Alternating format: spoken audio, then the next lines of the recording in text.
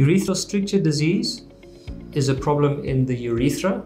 The urethra is the part of the urinary pipe that runs through the penis, or the urethra of the lady is between the bladder and the outside, where the urine flows through. A stricture of that part is usually a narrowing caused by a scar, the scar caused by an infection or by trauma. The symptoms that a urethral stricture gives is very often a poor urinary stream despite pushing quite hard to get the urine out. It's difficult to distinguish a urethral stricture from, say, prostate enlargement or other bladder problems, so very often we have to do a few tests to find out if you have a urethral stricture or not. Some men may have splaying of the urine or spraying of the urine. In other words, they cannot urinate in a straight line.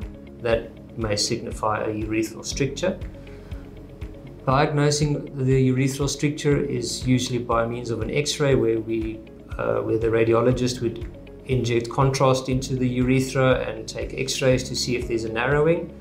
Otherwise, a doctor will go to theatre, do a cystoscopy, in other words, put a camera with a lens down the urethra and see if it is narrowed. And most often a urethral stricture needs to be treated surgically, either with a small knife at the end of the scope or with an operation where the scar is excised and the healthy ends are then reconnected to one another.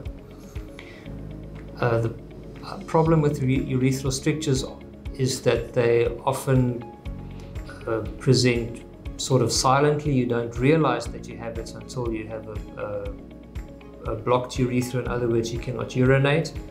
And the other problem with the urethral stricture is that it very often recurs. So you very often need to follow up quite regularly with your doctor if you've had one in the past.